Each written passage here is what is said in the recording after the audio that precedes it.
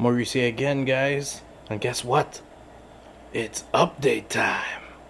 Da-na-na-na-na-na-na.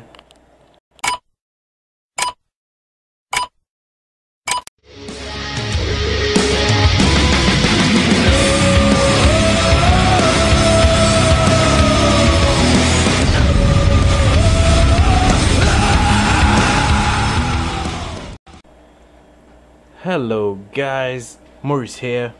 After a big water change, I'm bringing you an update.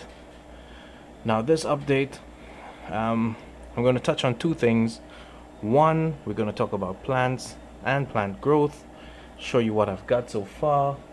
And two, I'm going to talk about discus pairing. Alright, so first off, plants and plant growth.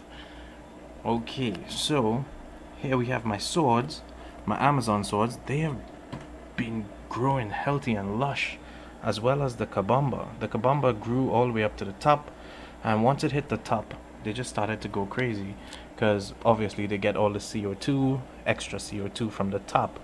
So that's good. However, I'm thinking about cutting them down or trimming them and planting the trimmings, because I don't want them blocking out the light for my swords, which are doing pretty well. This plant, somebody please assist me.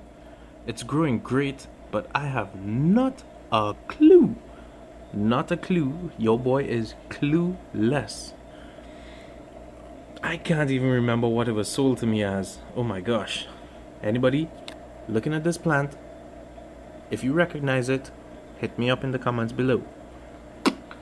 Right, now for the water wisteria.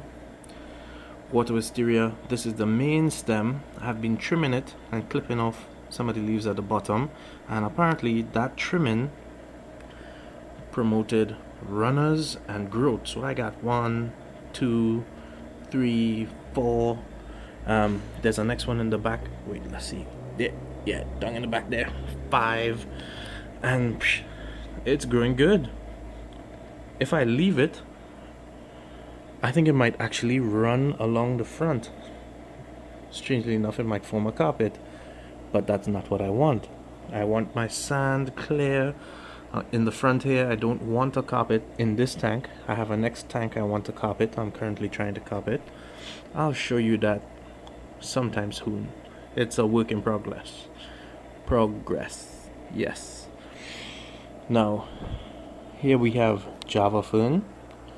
Java Fern is growing great. Leaves are bushy, throwing down lots of roots and more runners. I'm getting more runners off of this one, so that's pretty cool. Then we have the African water fern. Now this plant here is supposed to be a very slow grower, but it's beautiful. It has dark green colors, and for me it's growing pretty well. No complaints there. Okay, look at this. Started from the bottom, now we're here. All the way at the top. This is my Elodia Dancer. It's a water weed, but I love the way it looks. It's growing all the way to the top. Now my crinum is doing pretty well.